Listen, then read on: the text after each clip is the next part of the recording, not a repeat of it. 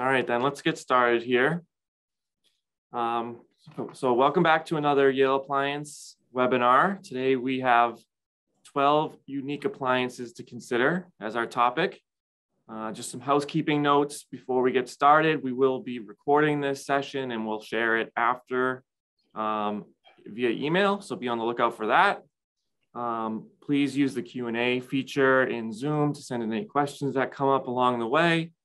We'll spend as much time as we can answering your questions today.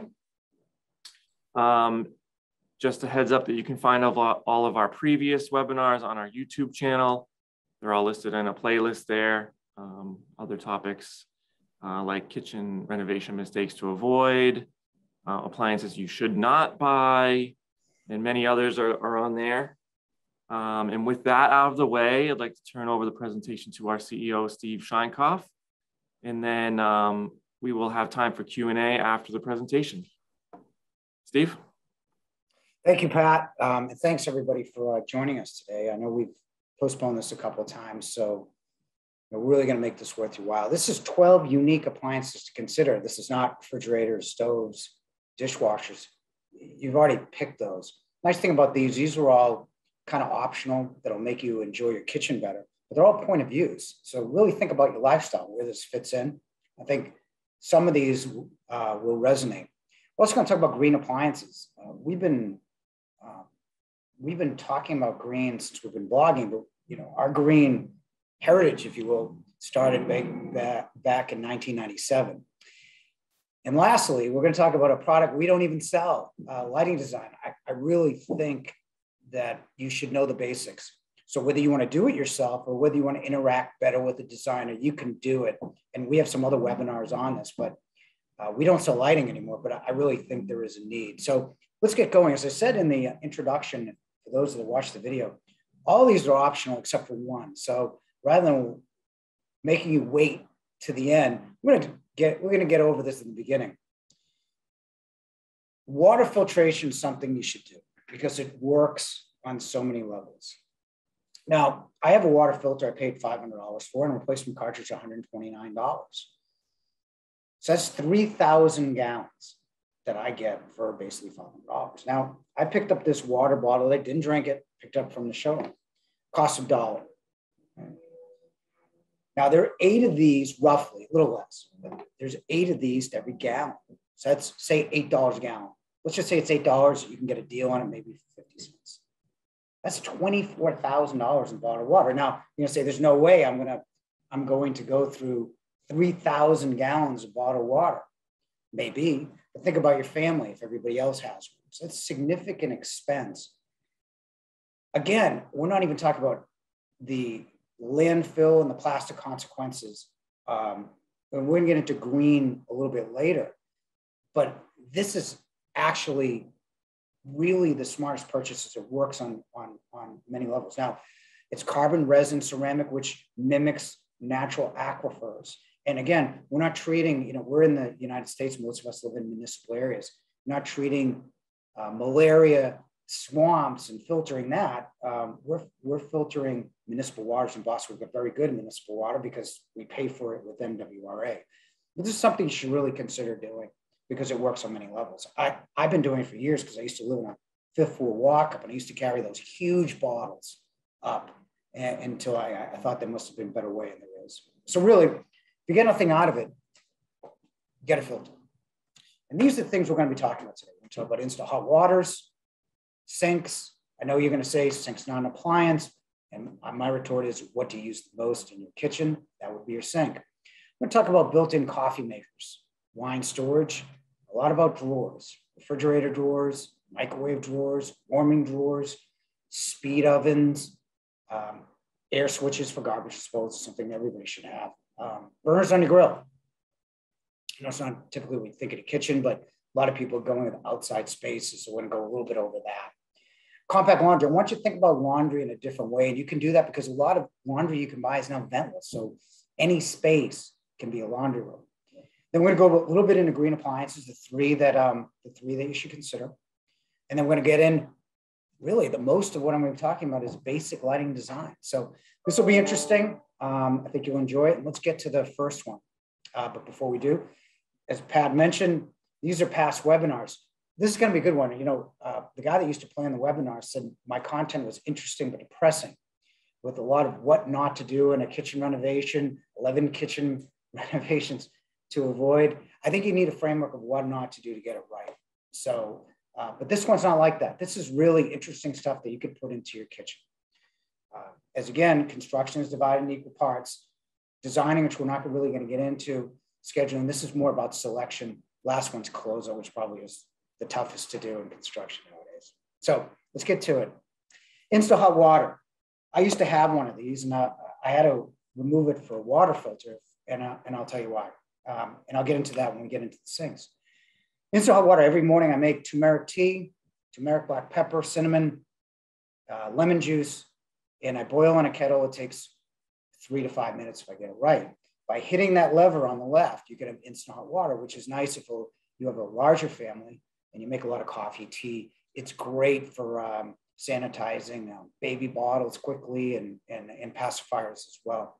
So it's a really nice kind of luxury item to have. It makes about 40 to 60 cups of water. Now, sinks. I realize, as I said before, sinks are not an appliance. However, most people get a smaller sink, including myself. Now, if you cook a lot, what happens is, you get pots and pans in your sink. You want your sink big enough to handle, if you cook, all those pots and pans. And typically, what people plan for is a 25-inch kitchen sink, because that fits the 25-inch base cabinet. Once you start thinking about 30, because you can add more. Like if I had a 30-inch sink, I would have been able to add the Insta-Hot and the water filter and the air switch and the faucet. Again, with sinks, and we cover this more in our design videos, sinks are a great place to start because it's really where you are most in your kitchen. When you think of the kitchen triangle, it's sinks, dishwashers, and stovetops as the things you really need to centralize.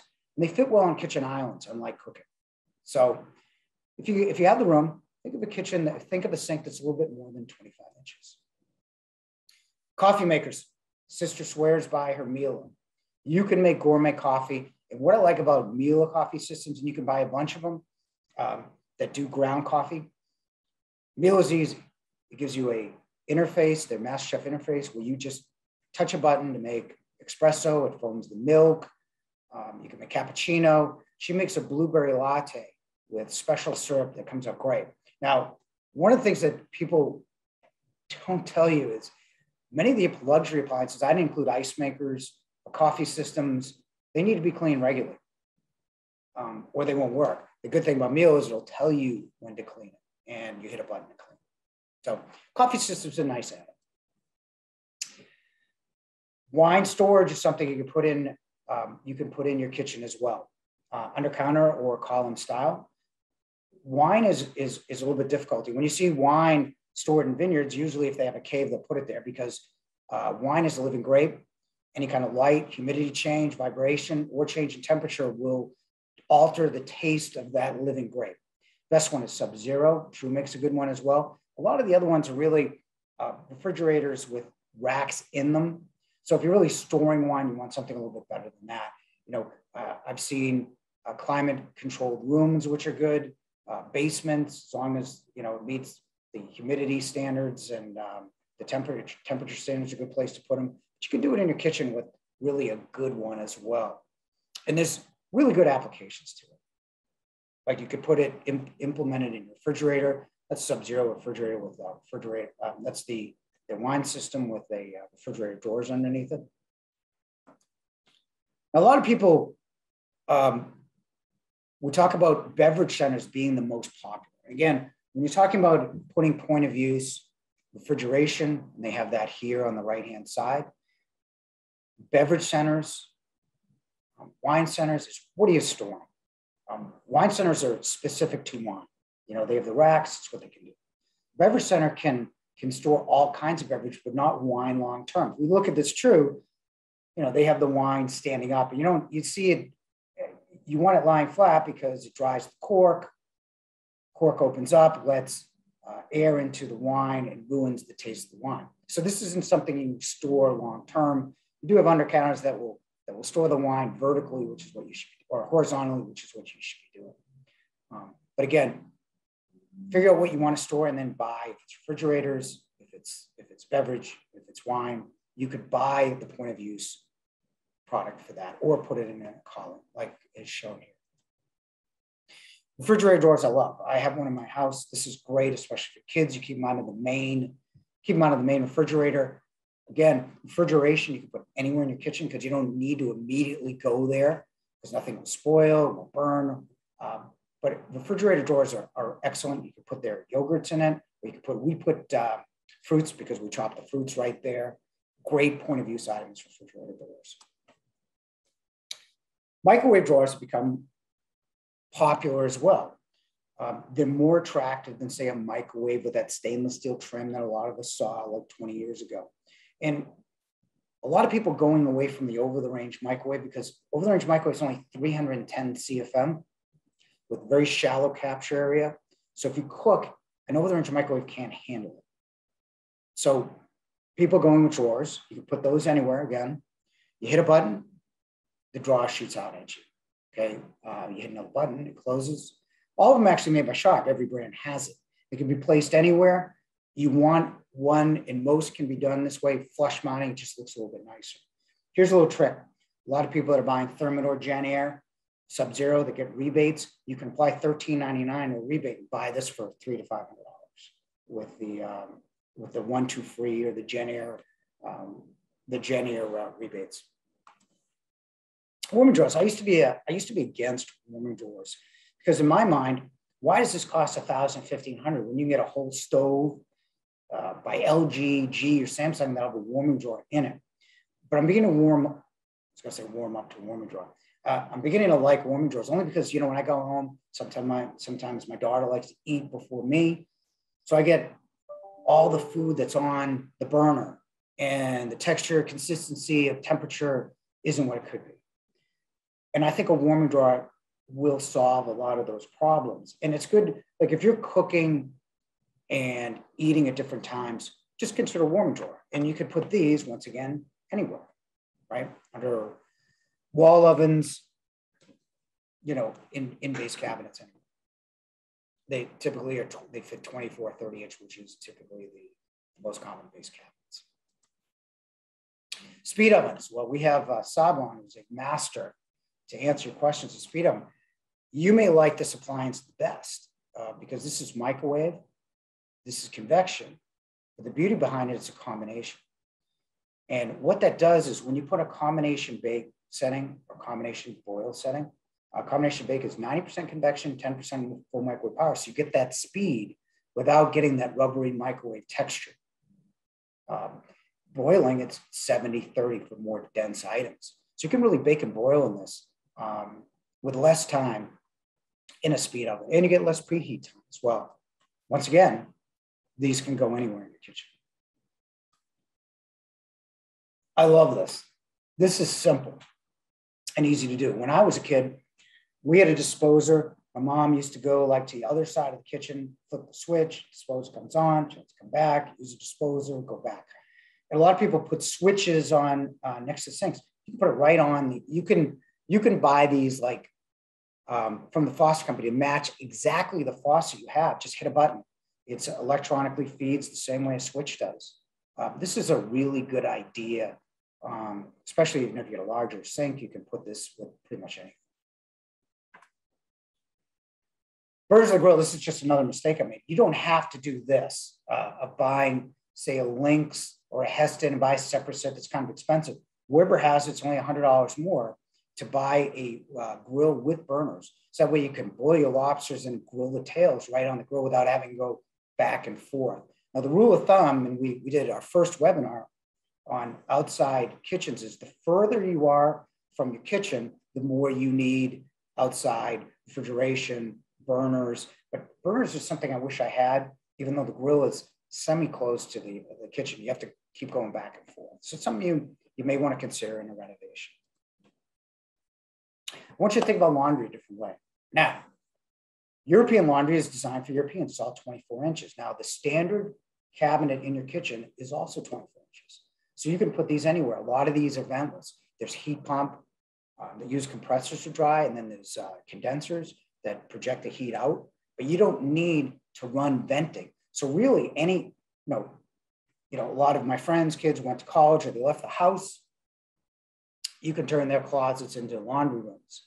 You can put kitchen into laundry rooms. You don't have to trudge down to your basement to do your laundry. You can put these really anywhere that's any closets, roughly a little more than 24 inches wide and a little more than 24 inches deep. You can put them in kitchens, like so. Very easy to put in closets as well. Again, you don't have to run it, so you can put it anywhere.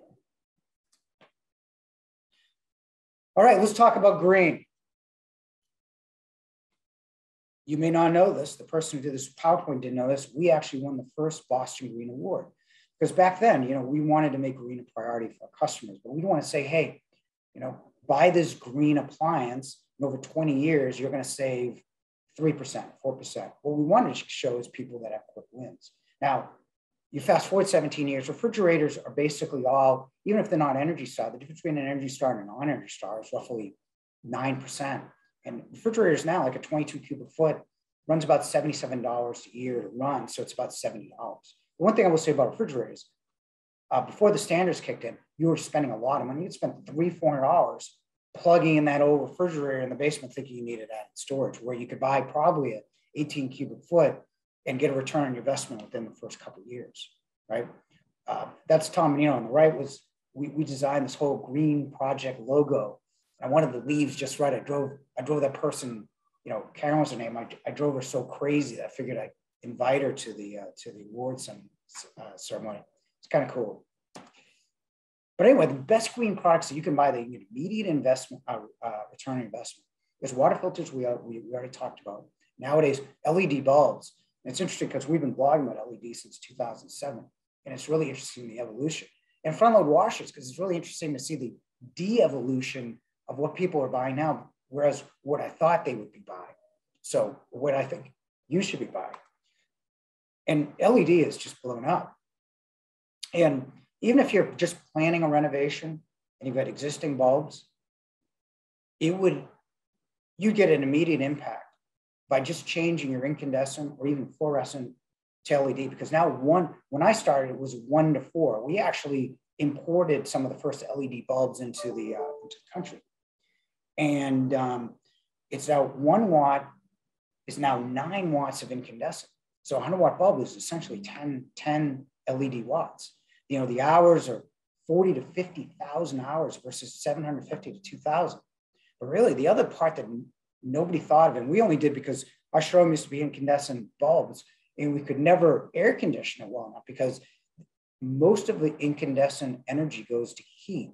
So the outer rim is like the outer edge of the bulb, which is why I could never change it while it was on, 335.4 degrees versus 82.7. So you're going to realize, much less load on your HVAC, especially here if you own a store, and I imagine everybody's converted to LED by now, but if you haven't, get an immediate return on your investment just from an HVAC standpoint. So, and I'm going to tell you very shortly in the next section what type of LED bulbs to buy. But LED is huge, and it's good that everybody's kind of replaced it now. The other thing is, front load washers have evolved. Now, your basic GE or your better GE is now 5 cubic feet. Our parents were washing with 2.5. And we still sell you a lot of Speed Queen. Speed Queen's 50 gallons. It's like a lot like my mom used to have. It's 3.2 capacity. But really, when you take the volume of the agitator, it's 2.5. So we're talking about double the capacity, right? If we look at the RPM spin, if we look at just the gallons, we multiply the gallons times 2, right? Because the capacity is twice. You're looking at 100 gallons versus 15 gallons. RPM spin speed, one is 1,300 on the G. And a lot of the better front loads are between 1,000 and 1,300. You can get a meal at 1,600 RPM spin. What an RPM spin does, it really almost dries the fabrics. You get less drying time.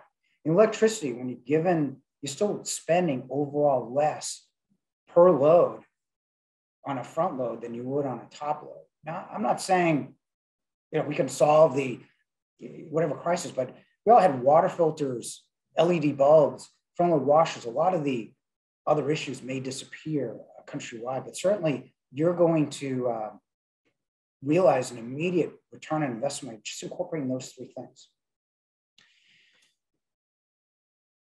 We go from green appliances to green lighting. And you know, it's funny, when I thought of this, you're going to say, oh, green, very, very insightful. I never really thought of it that way. I just picked this out. This is a kitchen that we're going to redesign later because it's flawed. But the reason why I picked it is because when we're in lighting, this is the question that everyone asks. How many pendants do I fit over my aisle?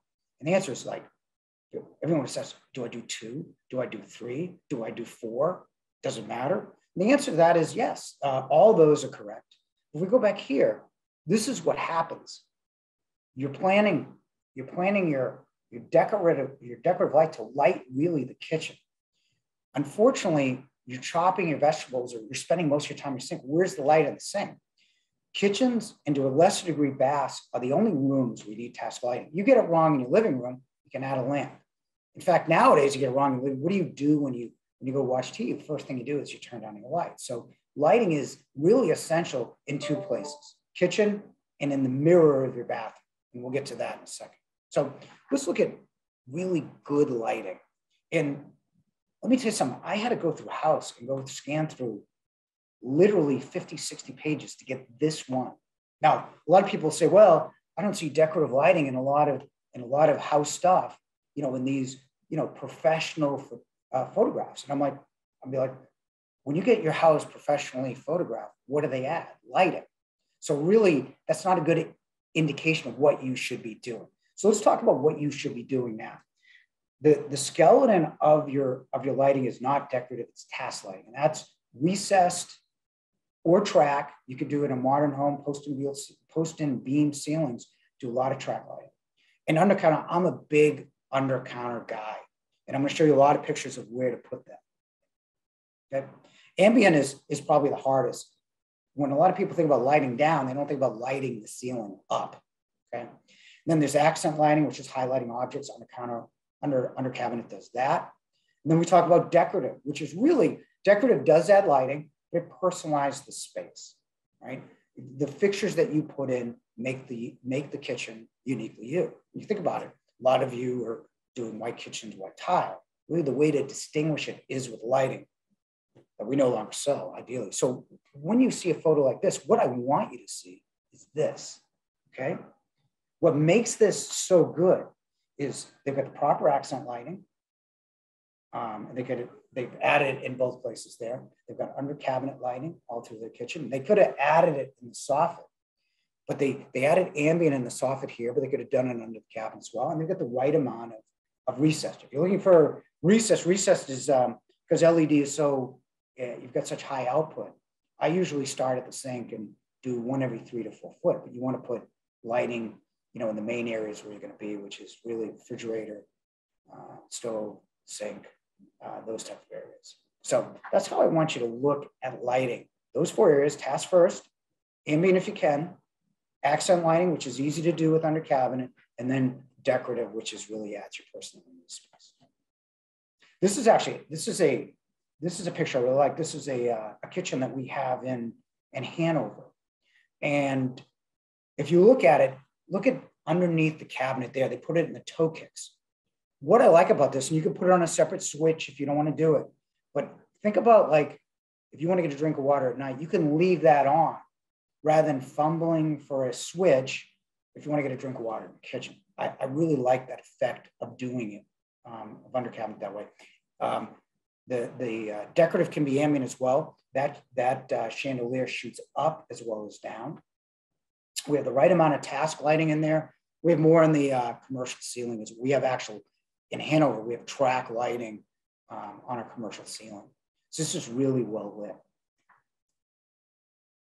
Again, this is accent lighting. Now, you take a look at the cabinet on the left, right?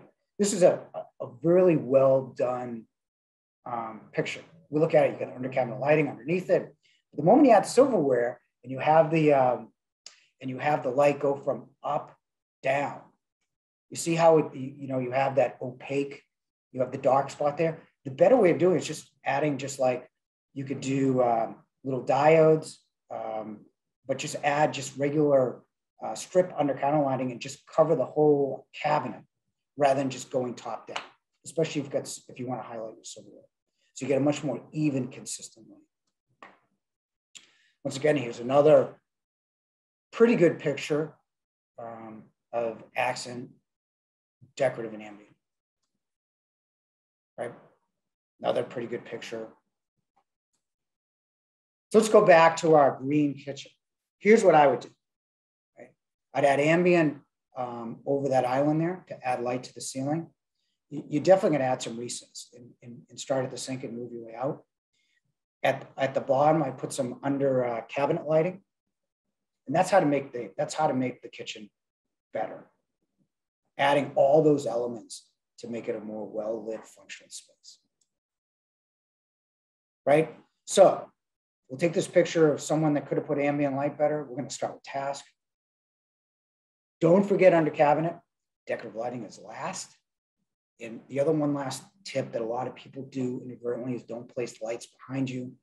You create shadows. So think about chopping vegetables with the light behind you. Your head's going to be in the way in the shadow. Okay, those are some just basic rules. And now let's just talk about bath lighting. Now, a lot of people say, well, you got to, bath is a task application, but I'm pretty sure that if I don't light our bathtub well, my daughter will be able to find a rubber ducky just fine, right? If you're in the shower and you put one recess instead of two, guess what? You're gonna be able to find the shampoo yourself up, soap yourself up just fine. What you're not gonna be able to do, what you need to do is for shaving and for placing makeup, right, is you wanna cross illuminate your face. The way to do that is by you could do it with, I've done it with recessed on either side of the mirror. But most commonly, it's wall sconces. Now, a lot of people put fancy wall sconces in. The height depends on your height because you don't want to look in the bulb. So you want 64 to 68 inches off the floor, roughly. The other thing to do is just put a larger sconce in like here and not worry about it. You're going to cross illuminate the person shaving there is going to see both sides of their face. On the other hand, on the other side, the makeup mirror, we only have one light. So you're going to have to move your face towards the light. So your right side's going to be good. Your left side, you have to move it out. What I would do if you want to put pendants in is put a pendant on the left-hand side as well, or just illuminate it with a recess from the top down. Lastly, I'm going to talk about quality of light, because this is what a lot of people get wrong. And unfortunately, it's hard to get right because I think a lot of manufacturers put Kelvin temperatures on their light that they really aren't. So you almost have to do trial by error and buy a little bit nicer bulb. The 10 for $2 they get on Amazon. I can tell you because I bought them, they blink. So you want to buy a better LED bulb. And really when people buy bulbs, you should change them you should differ by location. So in the kitchen, you want 2,500 to 3,000 to capture the natural tones of the kitchen, right? That's very flattering light. When you think about, candlelight's very flattering. What's unflattering is sunlight. A lot of people put skylights in, which is a good idea, but it's not the best light to look good by, right? But what a 5,000 degree Kelvin bulb will do for you is it's great in closets, right? For someone that's got a lot of navy and black first thing in the morning, you can't distinguish it. A 5,000 degree Kelvin, a higher Kelvin temperature bulb will be able to better distinguish those darker, blacks and blues. So really 25 to 3,000 in your kitchen and 5,000 in the closets, 4,000 to 5,000 in the closets. And unfortunately, you have to find the better bulbs. I love this, right? What they did, although they don't show any earth tone, they do mostly earth tones and whites here. I imagine that someone here will have a black or blue pair of pants eventually. What they did is they put a skylight in there. So they just put the natural lighting in, but just put a skylight. It's a good idea. Again, for those of you that can't put that don't want to or can't put a skylight, just a 5,000 degree Kelvin bulb will do this. So here are your key takeaways before the questions. Is buy a water filter and LED bulbs and maybe the air switch, because those are the ones that make the most sense. But pick out the unique appliances that work for your lifestyle. A lot of these, you don't need to be in your refrigerator. You don't need to be in your microwave. You don't need to be in your speed oven like you do stirring your pot or being at your sink. Those should be central. A lot of these can be decentralized without any problem. So pick the ones that work for you, whether it's wine, beverage, or refrigeration, and pick them up for your lifestyle.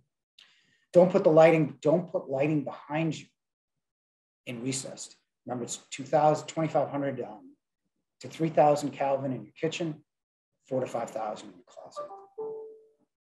With that, I'll bring it over to Pat. We have on our call Pat, who's really the brains behind the operations, the CMO of the company, in charge of disseminating all the content.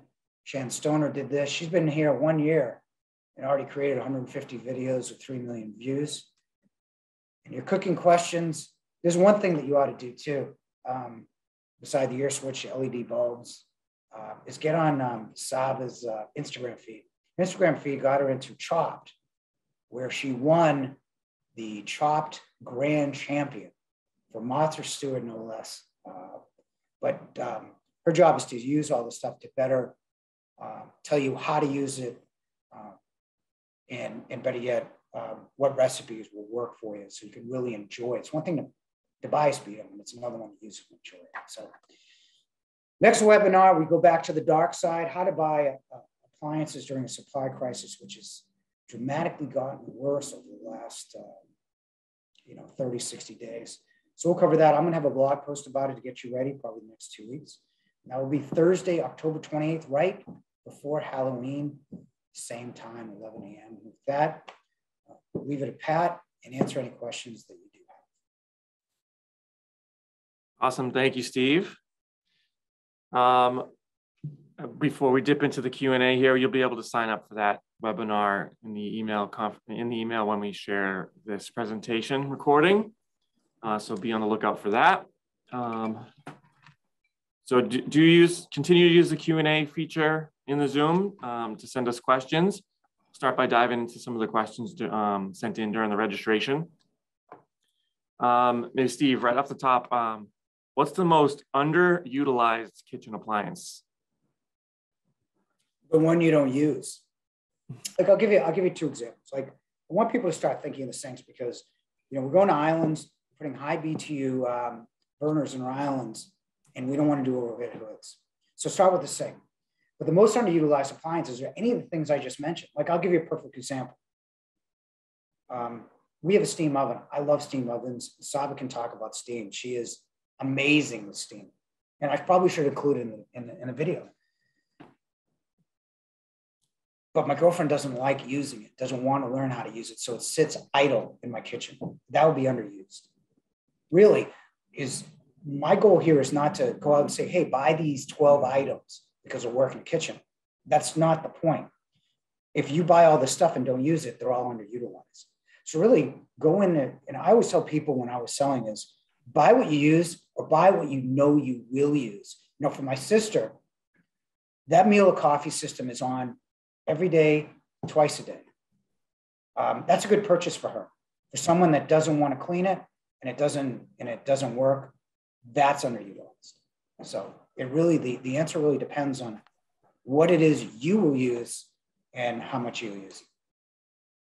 We do say that often. It is important to evaluate how you and your family are living and how the appliances can contribute to that. That was a good segue, Steve, to this next question. A steam oven and a microwave versus a speed oven, and maybe Saba can jump in here as well. What are maybe the pros and cons in that comparison? Steam versus. I think it's a steam oven and a microwave versus a speed oven. Oh, I think now. I'll answer this like basically, and then we'll give it to someone who uses it all the time. When you're talking about steam, you're talking about a different way of cooking. Steam is more healthy. When you talk about steam adding moisture, not baking out nutrients. If you use a steam, like if we used a steam oven, our food would taste better, no question about it. Whereas, you look at the other things like a speed oven will cook quicker without the preheat times. But if you really want to talk to someone who's an expert at this, I think, Saba should take over from here. Absolutely. I think it's a great question because we don't often get the combination of speed, of the steam and the microwave versus speed. And I think if you're thinking about doing a combination of a steam oven and a microwave versus speed, you're definitely going to have more cooking options available with that combo, because you'll get the nutritious, healthy food and all the versatility of the steam oven. And for those things that you really need to microwave, like your liquids, you're reheating your coffee, popping your popcorn, things like that, you can get a smaller, inexpensive microwave to take care of that. Whereas if you were just to get a speed oven, then you are more limited with the options for cooking, and you wouldn't even, all you kind of get is convection and speed with that, which does serve a purpose and is great for people that live that sort of lifestyle where you need to get food on the table really quick, and you might be reheating things more often than not. So, as we've mentioned multiple times, it comes down to your lifestyle, what it is that you do in the kitchen, how you utilize your appliances, what kind of food you make. So I think those are the questions to sort of ask yourself to evaluate where the, right investment is. But the combination of steam and microwave, you have a lot of cooking options there. Awesome. Thanks, Saba. Next question is about ventilation. It comes from someone who has read our ventilation buying guide. Can we provide some more info on hidden ventilation? Can ventilation fit into a soffit above a slide-in range? Kind of a specific example, but there is that blower type of ventilation. Steve, you want to chime in there? Yeah, let me give you. Let's turn the clock back to 1988. I'm living with my two best friends. They had a Roper range with a Newtone, kind of like what we're talking about is Best has that new semi-new. It's 3 years old. I forget what they call it. They've got cute names for everything. I keep forgetting. It's that flat stainless. It's in that green kitchen photo, flat stainless piece. Well, we had the Newtone, which is certainly not as powerful. I think it was like 400 CFM. And all around it was grease, right? Because, and I haven't tested the Best, to be honest with you. I'm kind of old school in what I really think to vent. If you were to cook and you were to walk, I assume the worst. Cooking is walking, frying, kind of like what we do at home, stir frying, all the rest of it. You don't want a flat ventilator, because what happens is really the good ventilation, like we look at the picture right here, Drake's kitchen. He's got a Lockhorn new vent. It's 27 inches deep because smoke is captured, right? And then it's sucked out. Like you can have a perfectly good 1200 CFM hood. It's 21 inches deep. Smoke's going to go billow past. And my fear with those flat, when I look at the Best and I look at the flat, I see no capture. So I'm thinking the smoke dissipates and hits the ceiling before it gets captured by the vent itself. So it's certainly better than any other. It's a good last resort option if you have to do it. I mean, it's certainly better than a downdraft where you're reversing gravity with an elbow to go down through a long run. But it's not something that I would advise if you really like to cook, quite honestly. And sticking with ventilation, just another reminder, we use the Q&A feature here to add any questions we can dive into. One more question on ventilation, Steve. The question is phrased as, I've got a 40-year-old downdraft cooktop, 36 inches. Modern made. Modern made, yep. And given our low opinion of downdrafts, someone who's watched a couple of these webinars, sounds like, what are some potential options looking to replace that? know, it's funny. I even know the model number of that piece. It's gas. It's called a KGT 693. That'll remember. When I get home tonight, you know, my girlfriend said, well, did you remember that thing that was like on my desk? That I won't remember. Look, it really depends on what you do. If we're talking about totally gut remodeling a kitchen, then my suggestion would be one of two things: is put it on the wall where you get more options, or put an overhead hood, which is really hard to do if you're in a condo. So I'm sure that your upstairs neighbor wouldn't appreciate the exhaust. But the other thing you can do is, okay, if this is the last resort option, which is what I'm reading here, is let's pick a cooktop that emits less heat, that's a little bit more energy efficient. To me, I think induction would be your best option. Let's get a 30-inch induction, and it will do with it backdraft. It's certainly better. It is not ideal, especially the more you cook, the more smoke you create, the worse it is. And you know, now they're doing studies on everything. You know, the air in our homes is more polluted than the air outside. You know, they talk about IAP, internal air pollution, IQ, internal air quality, and they say poor ventilation is worse than smoking. You know, we did that ventilation last time. It's surprising. But I really think that we ought to take ventilation more seriously. So you're saying, I got to replace it with something. What do I replace it with? I'd say induction. That's the best I can do for it, because I really think it's somewhat of a flawed design. One more here, microwave drawers. Question from the presentation. What about the microwave interior height in the drawer?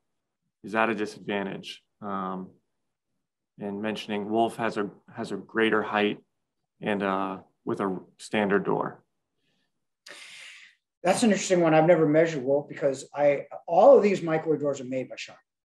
Sharp makes all of them. You know, there's no Wolf one, Thermador one, Bosch one, Viking one. And I read blog posts, and everyone's got a flowery description of the 8 best microwave drawers.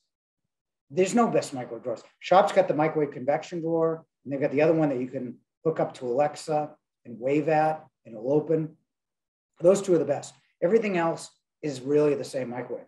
I haven't measured the Wolf, but I can imagine if you're looking for a different microwave drawer, there really isn't any other than the company that actually makes it. I have a Wolf, and you know, I put liquids and plates and everything else in it, but you know, I'm not putting anything tall in this, to be honest, and I've never really measured. We did just update our article and video about microwave drawers just very recently. If anyone wants to find that on YouTube or on our blog, a follow up there, Steve, about this.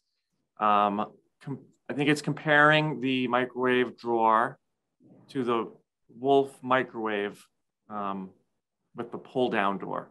Any pros and cons there, Saba? Do you have any insight into, you know, day-to-day use of those types? I would say that if the height issue is something that is important to you, then I would go with, like something like the Wolf with the pull down door. That's going to be a better option. There is definitely a slight disadvantage having lesser height in a drawer type setup.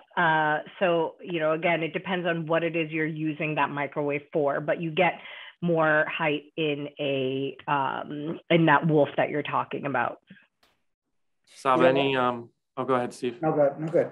I was gonna say, Sab, you know, are there any types of cooking that common cooking you haven't been able to use in a standard microwave drawer? Anything that doesn't fit typically? I would say if you're like trying to maybe defrost a large item, sometimes that could be a challenge in, you know, something tall, maybe, you know, so you froze something in a large container that might not fit into a regular microwave drawer.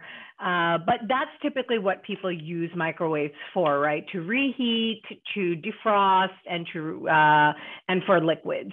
So, it really depends on the container that you're using in that space. For the microwave drawer, I've used 16-ounce containers, which fit fine. But if it's a larger container that you used to freeze something or store something, then it's going to be a height issue. So other than that, I haven't come across any other real drawbacks, because I do use sometimes 16-ounce containers, or actually 24-ounce containers, in there, and they work just fine. I've used those to reheat things. I always tell people, there's a couple things. It's like, is to bring in, is to bring in the plates, the containers that you use, and try it out in the store yourself, rather than finding out. Everybody's different. The way this really is supposed to work, and one of the reasons why we do webinars and Appliance 101s and stuff, is like, people should be asking you questions of what's important to you. It shouldn't be like, I think a lot of people in our industry kind of get it wrong in terms of companies. Is like, you say, well, I want a stove, and they bring you to a stove without asking you what you want in that stove, whether you want a steam or speed. And a lot of this, that's what really should drive the purchase. Is like I don't have a steam oven, and my sister has a coffee maker, because we're buying for ourselves. And that's really the way you got to do it, is really, unfortunately, in a lot of places, when you're talking about appliances, is really, you have to be your best advocate. How are you going to use this stuff? Let's bring in the containers and see if it'll fit, and ask yourself these lifestyle questions, because, you're unique to you, and you should buy accordingly. And unfortunately, you see a lot of information on the website that's giving you the best stuff. That best stuff may not be right for you. We mentioned about, if you like to broil, you shouldn't be buying a dual fuel range, because electric boilers just don't work that well. And there's all sorts of little hidden landmines that you don't want to find out after it's in your kitchen, right? So that's kind of the way. So, to the person asking the questions, feel free to bring your containers to an appliance store, and let's figure out definitively if it'll work before you get it and find out it doesn't. Mm-hmm. One more just came in here. Is there a steam microwave drawer combination available? Who wants to take that one? I don't think it's steam. I know there's a microwave convection combination with Sharp. I don't know. I don't think they have a steam drawer. I mean, Miele's got those vacuum drawers, but those aren't steam drawers. Better question for you. Yeah, I have not come across any other appliances, specialty appliances that have steam. It would typically be just a steam oven or a wall oven with a added steam option. So but no drawer style that I can think of. I know there's some countertop appliances that offer steam, but I don't know that much about them. Okay, that's all our questions so far. That's all of our questions. So I think that's a good stopping point there. Steve, I think that's a really great thought that you were wrapping up. A key takeaway there is really just about finding what works for you. So it's, take that extra step of bringing in the pans. It may sound silly, but bringing in the pans to the store, make sure everything fits. You're going to use these products for a number of years. Hopefully it's really important to get it right. So with that, we'll wrap up here. Like I mentioned at the beginning, we will be sharing this via email, and it will be uploaded to our YouTube channel shortly. Be on the lookout for that email with that recording and with this invite to our next topic. And with that, thanks for joining and have a great day.